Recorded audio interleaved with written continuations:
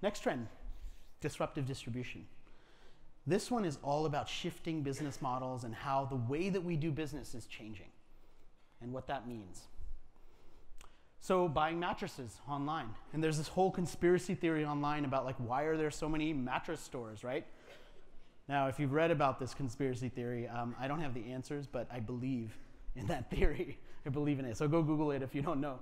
But there's all of these mattress manufacturers that say, look, we can make a mattress that's perfectly comfortable. We can shrink wrap it, right? So they can take all the air out. We can roll it in a box, and now we can deliver it to your home. And you don't need 3 guys to carry it up the stairs around the corner, and you don't have to strap it to the roof of your car, and all the stuff that we remember that everybody hated about buying a mattress. You're going to eliminate all of that.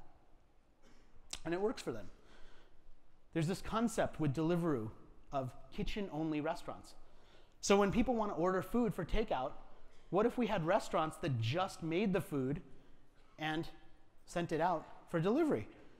Totally simplifies the concept, right? Because now if you're a chef or if you want to operate a kitchen but you don't want to deal with the whole restaurant part of the business, now you can simplify. For a long time, McDonald's would train their managers this way, right? If you wanted to own a McDonald's and run a McDonald's, the first place you'd get trained is at the McDonald's that was inside of the Target, because that didn't have a drive-through. So you could simplify the experience. So this is like taking that concept and saying, well, let's have these kitchen-only restaurants because people want to order the food and get it delivered at home, and let's just do that. Let's just do that. Flex is just like an Airbnb for warehouse space, because a lot of warehouse space gets used for a certain period of time. I mean, think about how many seasonal holidays we have. So we have Halloween, for example, with lots of costumes. So all these costumes are stored up, and then what happens on Halloween? Everybody buys them, they go out, and that warehouse space sits empty. So here's a platform that says, well, let's connect people who need warehouse space with the space that's available, put them together. Really smart. Here's a totally reimagined camera service that says, look, you don't have to pay for the camera. We'll give you the camera, we'll rent you the camera for free. And you pay $1 per photo for the photos that you want us to fix. And the photo on the left is the photo you actually took, and the one on the right is the one they fixed up for you. So they make you look like a superstar photographer. This is better than Instagram for Snapchat filters, right? Because it's actually it's done by machines still, I think.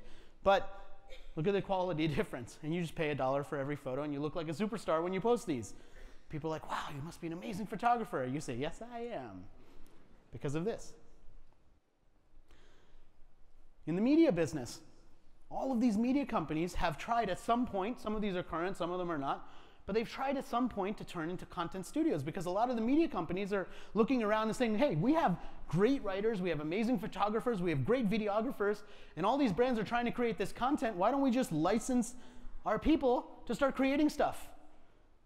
Because that's what other companies are doing. And so now this line between media companies and marketing agencies and content development firms is all like starting to blur, right? And consulting companies want to be marketing agencies, and marketing agencies want to be consulting companies, and it's all getting mixed up because those lines are totally different.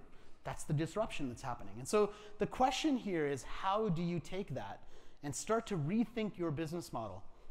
Start to rethink how you're promoting, to start to take advantage of that instead of being disrupted, right? We want to take advantage of disruption, not be disrupted by it.